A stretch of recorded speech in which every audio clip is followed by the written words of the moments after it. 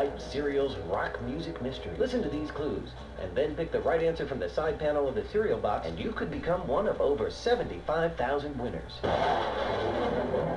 In the summer of 1970, Elton John burst onto the American scene. Flamboyant and outrageous, Elton attracted fans of all ages with his bigger-than-life concerts. Hit after hit followed. Rocket Man, Benny and the Jets, and this all-time favorite song. Can you name it?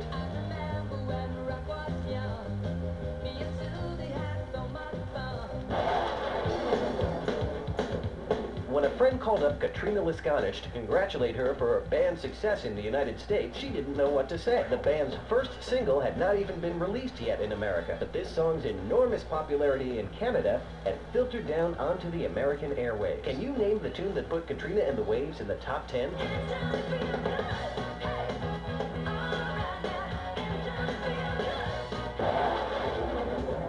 Known as the Queen of Soul, Aretha Franklin was the daughter of a Detroit preacher. She went on to become one of the most influential and popular performers in the world. From her breakthrough 60s hits such as Respect, Chain of Fools, and Natural Woman, to her 1986 recording with Eurythmics of Sisters Are Doing It For Themselves, Aretha still rules over pop and soul. The title song from her most recent smash album also became a top 10 hit.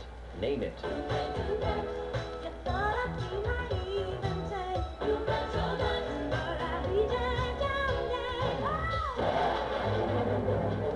The Spencer Davis Group arrived in America in 1967 and is probably best remembered for introducing a teenage whiz kid named Steve Winwood. Steve went on to form Traffic and the first British supergroup Blind Faith, along with Eric Clapton. Last year, Winwood hit #1 with the gorgeous song Higher Love, but his first big hit is still considered an all-time rock classic. Can you name it?